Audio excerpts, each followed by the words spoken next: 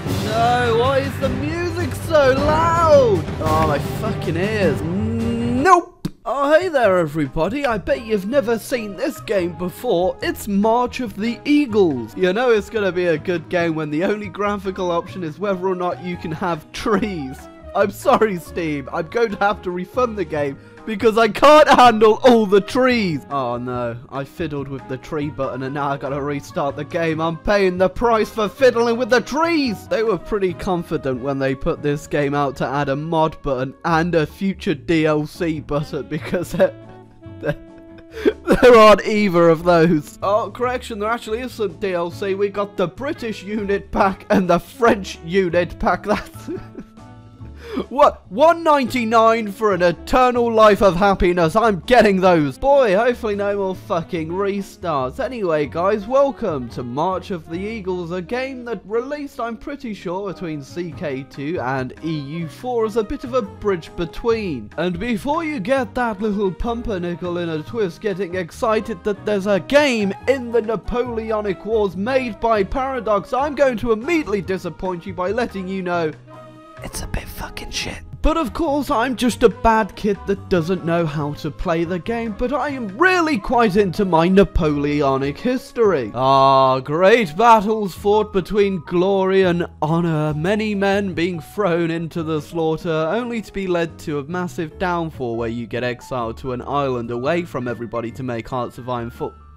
I mean, because you did some war. And this intro to the game is, I'm making March of the Eagles sound really fucking boring. Hold on, let me just get my YouTuber hat on. Whoa, whoa, whoa, welcome back, my gravy babies. It's me, iSorrow Productions, ready to bring you back to the Napoleonic era. But before we do that, make sure to hit the like button for more March of the Eagles. Hit the subscribe button and I'll do a subscriber giveaway. If I hit 212,000 subscribers, I'll become a March of the Eagles channel and give away a copy of March of the Eagles to one of my great subscribers. All you gotta do is subscribe to the channel, like the video and leave a comment down below letting me know exactly how much you love March of the Eagles. Get in there before it's gone, my gravy. Oh god, the cancer's spewing out of my throat. Hints and tips, get the fuck out of here, March of the Eagles. I'm a seasoned Paradox player. I think I know how to play this fucking game. Oh fuck, I got no idea what I'm doing. What is that?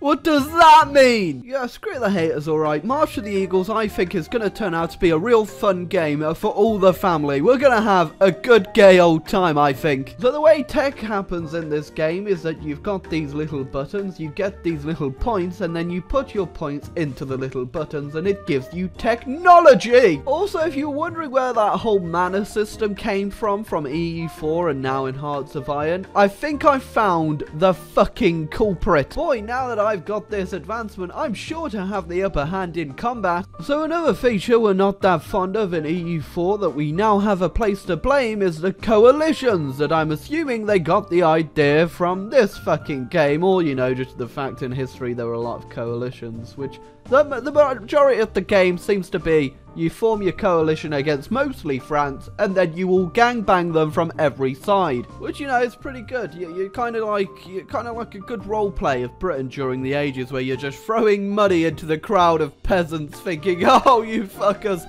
dance and fight for my entertainment and eventual global domination. Well, I've set the coalition. We've got Portugal, Sicily, and Russia, and some fuckers down in Germany, but they don't count because they're too fucking small for me to care about. And France, be worried. Ah, the mighty British army has landed in the Netherlands. Our first target. From here, we shall move on to the French and take them out with ease with our great British penises. Oh wait, the French are turning up, but they don't seem to look that worried, which is kind of making me feel a little bit worried. Wait, what? Oh, well, you guys are fucked. Well, that's fine or whatever. I lost a few guys. What does it even matter? I'll just build some more, alright? Sure, you killed like 200 100,000 British people. But that don't matter. The war's not over. Okay, second chance now. We've built our second army. We're down in Spain doing the work. We're managing to take quite a few states down here. But I think this time we've definitely got it covered. There's no way in hell the French are gonna push us out of Spain now. Come try me. All right. We're seasoned. Oh.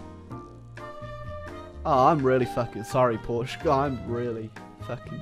Yeah, unsurprisingly, that didn't go too well. Yeah, okay, so that's you know, we're back in the Netherlands. We're giving it another try up here, and this time, I am confident that we're gonna absolutely demolish the French. I have lost 400,000 people. Yeah, I have literally no idea why I'm winning. I was losing, and now I'm winning. I have no idea what changed in the world for me to be able to win. But sure, fuck it. I think we can all agree that Britain wasn't harsh enough on the French after the Napoleonic Wars. What we really should have done is just helped ourselves to Northern France. Great Britain rules the fucking waves. And Northern France now. So not only do we own the waves, we own Northern France too. It's a fucking good one. Oh, apparently that's the end of the game. The whole game was me losing. Completely getting demolished, and then out of nowhere I won. For what avail? Okay, round 2, and I don't need no hints, still alright, and we're going to be playing as Russia this time around, and we're going to see what we can do. I think we're going to do a much better job, because our flag looks... What the fuck is our flag? Okay, I thought it was a good idea to join Britain's little coalition, and I remember just how well Britain did last game when I was controlling them, and I've completely realised that that's a bad idea, and instead I'm going to declare war on Sweden. Ah, perfect. All of Sweden completely sieged out, and now I get to dictate a peace deal. I thought I'd be able to take a little bit more than that, but apparently I just have to fucking settle for this. Okay, so I did a quick restart just because my game crashed. I don't think it's saved right, but I went ahead, I've restarted, and this time I've decided not to peace out Persia, but to instead take them out. Oh yes, I'm going to annex your entire country in this peace deal, and I can't take the middle province. I can't. Well, I guess we're gonna have to settle for this. Oh, don't mind me. Just a quick pit stop into Germany so that, you know, they don't eventually come back to kill me in 100 years. But seriously, they did kill 30 million of me. Well, if you thought Border Gore was bad in other Paradox games, I got a whole thing for you in this game because it's pretty fucking terrible. Oh, look. The Ottomans decided to declare war on me. What a fun old time that is, considering I still have no idea how these fucking armies work. So yeah, everyone's declaring war on me right now. The Prussians, you know, understandably want their land back, but I'm not giving it to them. The Swedes, they're going ham, and the Ottomans have just walked halfway into my country with like 20,000 troops. Oh, there go the Ottomans. We get ourselves a... I'm just making the world look absolutely terrible, but what does it matter? So, it's 1821 and technically the game is over, but I did realise I haven't really beat anyone of importance, namely France. But then I also realised I'm Russia and I can just create a shit ton of troops, so it doesn't matter if my armies are shit, I'll just create a horde! Oh my god, it's absolutely fucking beautiful. Good thing I turned those trees off, right? My game would be lagging pretty hard right about now, I think. Ah, yes, superior Turkish battle maneuvers where we all get in a circle and let the enemy pick us off one by one while we all flail around crazily like it's a fun old party. Well, my death stacks didn't last too long because apparently infantry doesn't do that well against people with things like horses or artillery or just any form of gun that's not running at the enemy with a stick. One thing I didn't know about March of the Eagles after looking up a guide on how to build armies is that you actually have to set your flanks and all of these different tactics they can use in battle, and I'm not gonna lie, I'm a little overwhelmed and I'm probably gonna Alt F4. Well, this game was a pile of trash, not because I'm so bad at it, because it's just bad, right? Okay, I don't have to justify why the game's bad, it's just bad. 0 out of 10 IGN, alright? But I hope you enjoyed the video. I hope you've hit the subscribe button.